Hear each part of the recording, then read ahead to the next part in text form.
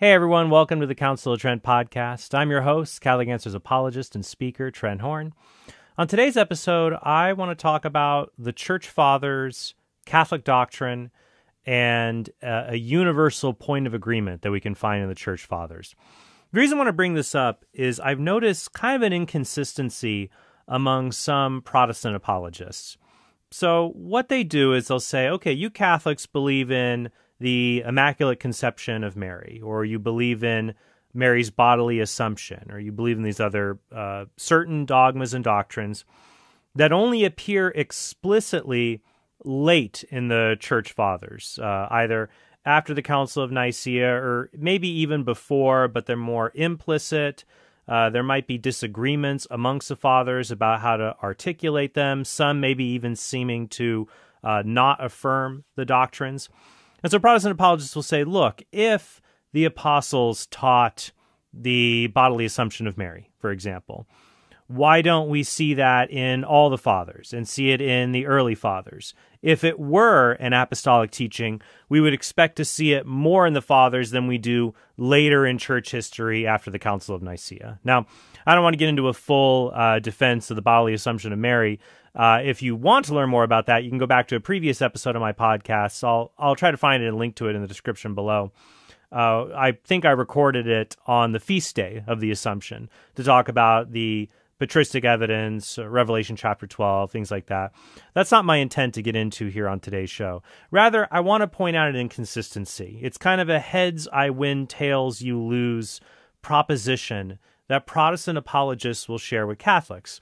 They'll say, oh, if the fathers taught this, if the apostles taught it, why don't we see it in all of the fathers? So their argument seems to be, if the apostles taught doctrine X, then we would find it in all of the fathers. Since we don't find it uniformly and universally, it follows that the apostles must not have taught it, like the Assumption of Mary. But I just don't think this is a very legitimate argument that they make, because you can find doctrines that are universally attested in the fathers. That's what we're going to talk about today. The one doctrine that even Protestant scholars will admit can be universally found among the church fathers, and yet they won't accept it. And that doctrine is, drum roll please, baptismal regeneration. So I'll talk about the evidence for that, but that is the belief that baptism is not a purely symbolic rite. Baptism is not merely a means to show other people that we have become Christians by faith. Rather, baptism is the means by which we become Christian.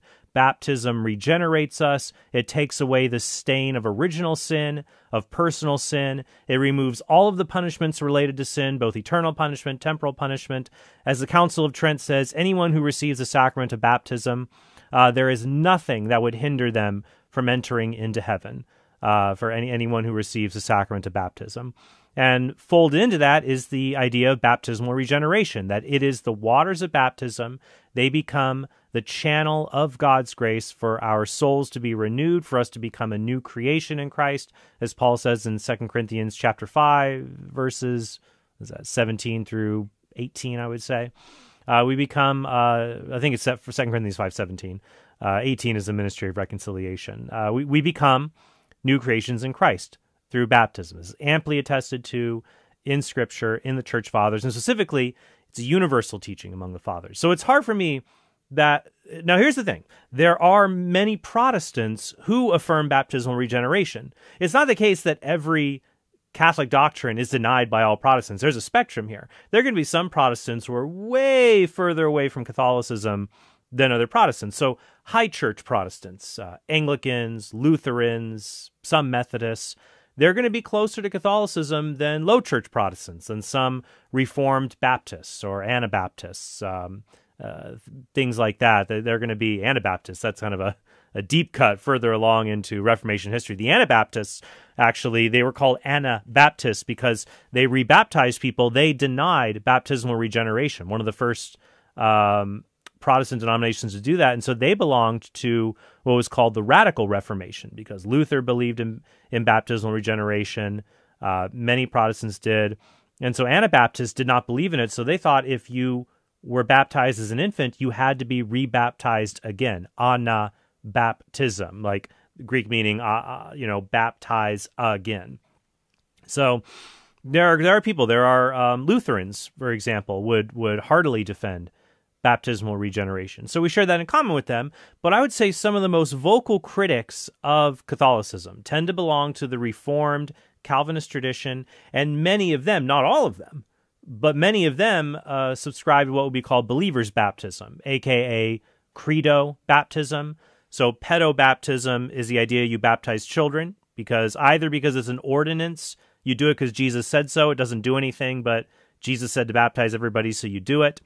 Other pedobaptists, pedo the Greek word for child, who baptize children like Catholics, Lutherans and others, Eastern Orthodox, Anglican, would say, well, we baptize children because it spiritually regenerates them. It's what takes away original sin and brings them into the body of Christ. And then there are other Baptists and Protestants. Very common view that I see among evangelicals is no, baptism is credo baptism. It is for believers to show other people that they're Christian. But what's hard for me is that many of those people, when they start learning Protestant apologetic arguments against Catholicism, might go to the fathers and say, Immaculate Conception, Assumption. You find these patristic citations late.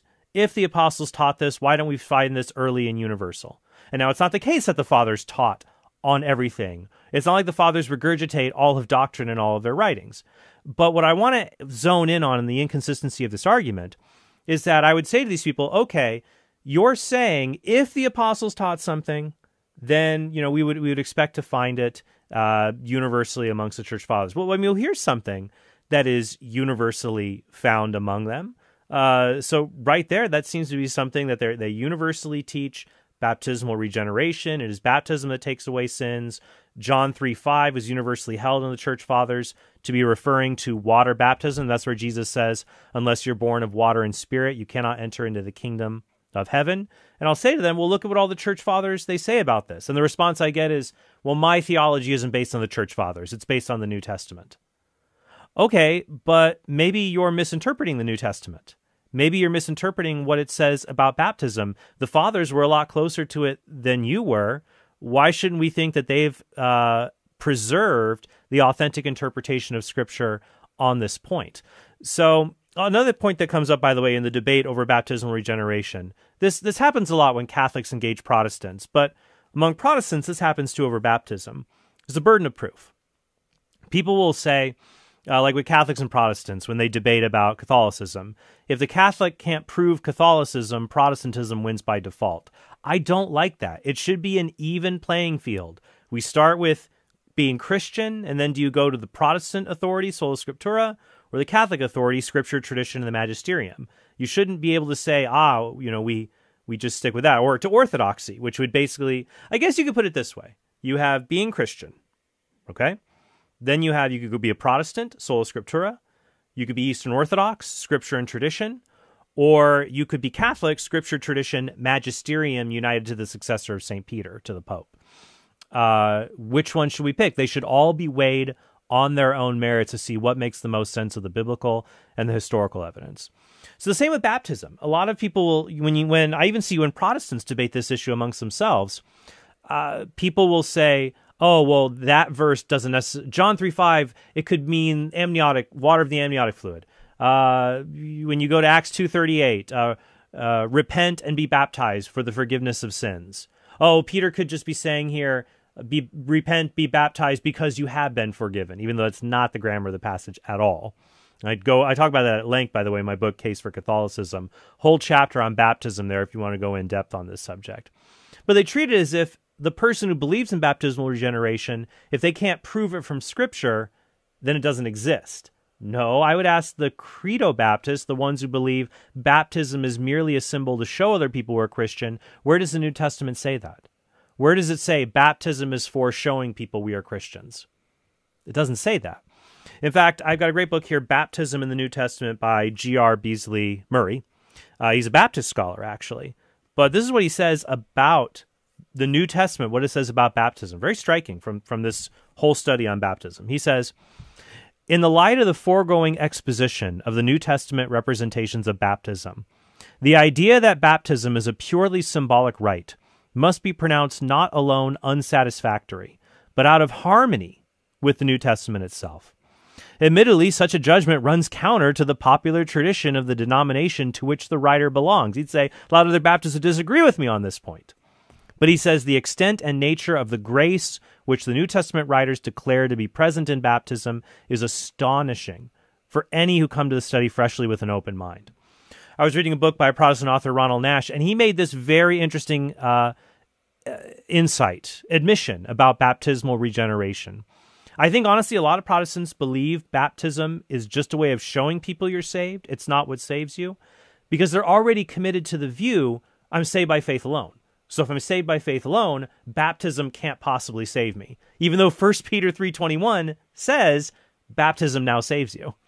Ronald Nash is one of them. This is what he says. There is only one necessary condition for salvation, and that is faith in Jesus Christ.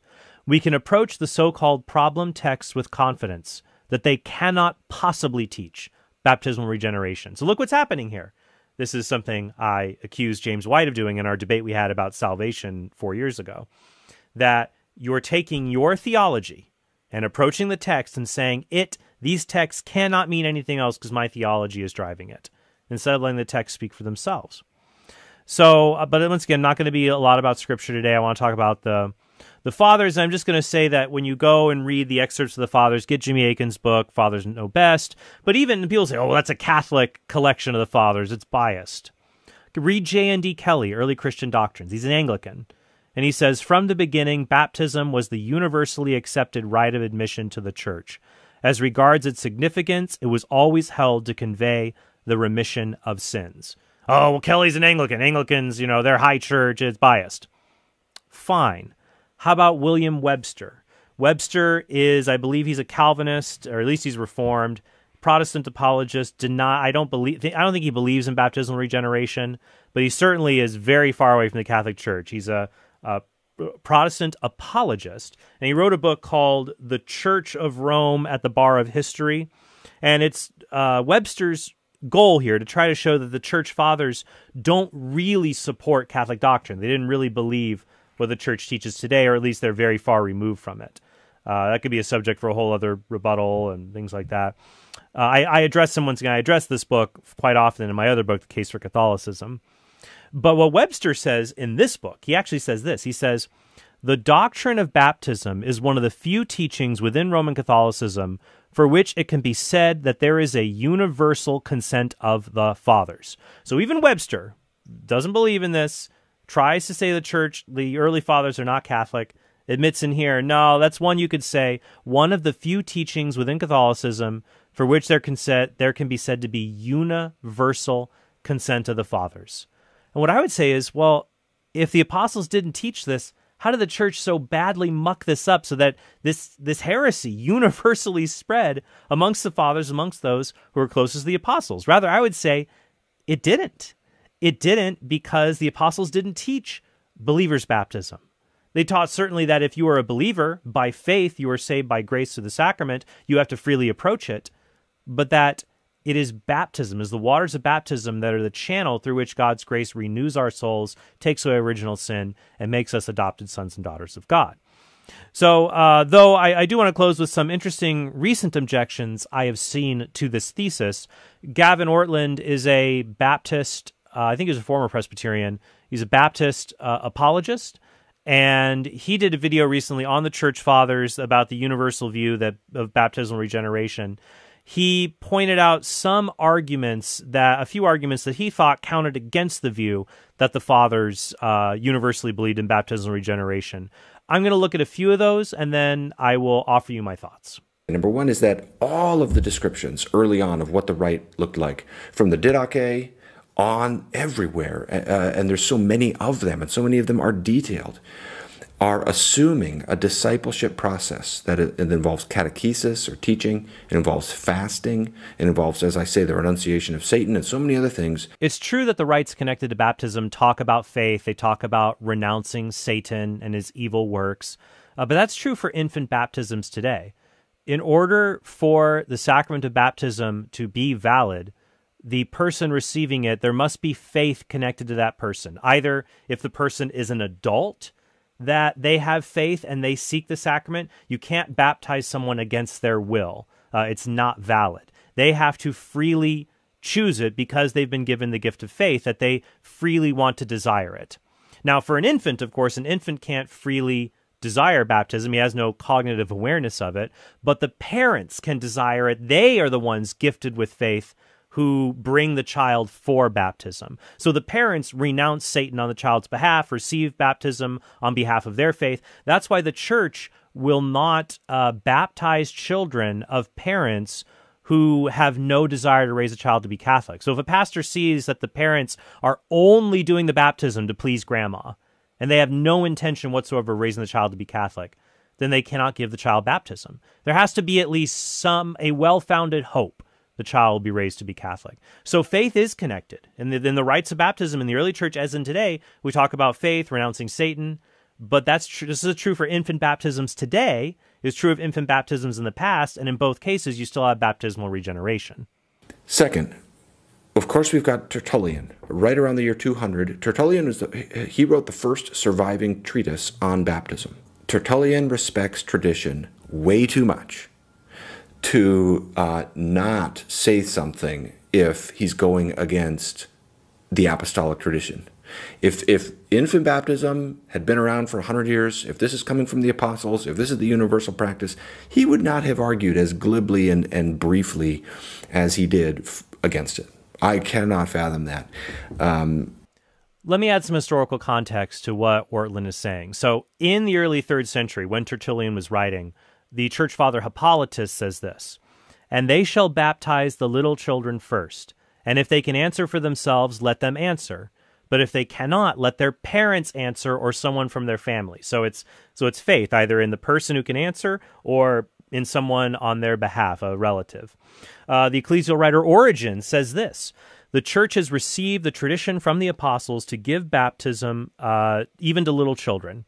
For they to whom the secrets of the divine mysteries were committed were aware that in everyone was original sin's innate defilement, which needed to be washed away through water and the Spirit." These are both witnesses at the same time as Tertullian.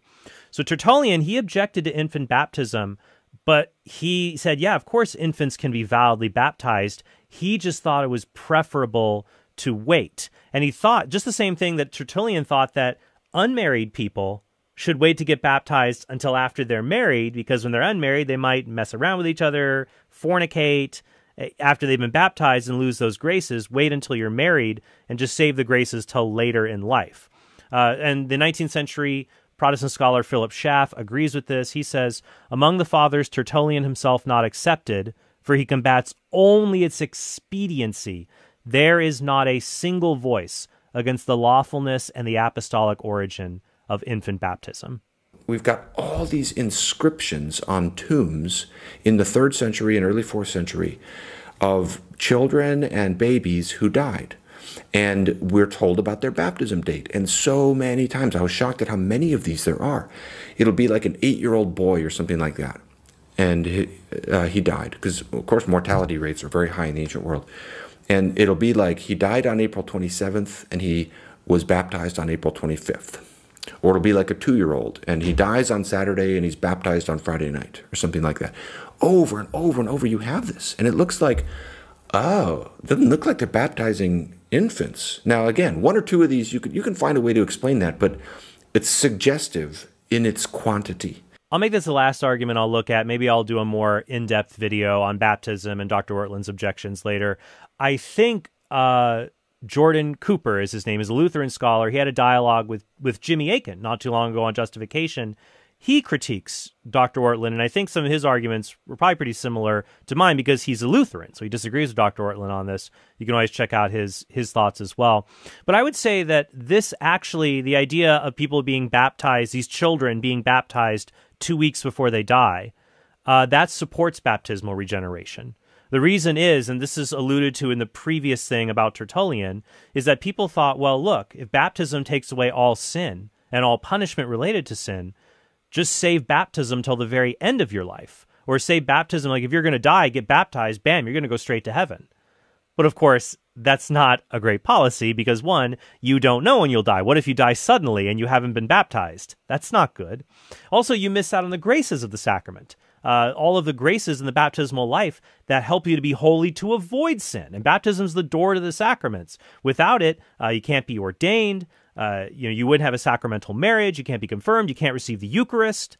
So you say, well, maybe that's not wise, even though some people think they found a loophole. I think they did this with Emperor Constantine to delay his baptism. So if you see these results of people being baptized for their deathbed, and instead of in infancy, that shows a distorted view of baptismal regeneration, not believers' baptism, not the idea that people got baptized as soon as they hit the age of reason when they could say Jesus is their personal Lord and Savior or what have you. So, hey, I hope this is helpful for you all. I think I love studying the Church Fathers. If I could recommend a book to get you into the Fathers, The Four Witnesses by Rod Bennett is a super good book. A great anthology that collects the teachings of the Fathers on various issues is The Fathers Know Best by my friend Jimmy Akin. Definitely would recommend that. And I talk a lot about the Fathers and their connection to Catholic doctrine in my book, The Case for Catholicism. So, hey, thank you guys so much, and I hope you have a very blessed day. Hey, thanks for watching this video. If you want to help us produce more great content like this, be sure to click subscribe and go to TrentHornPodcast.com to become a premium subscriber. You'll help us create more videos like this and get access to bonus content and sneak peeks of our upcoming projects.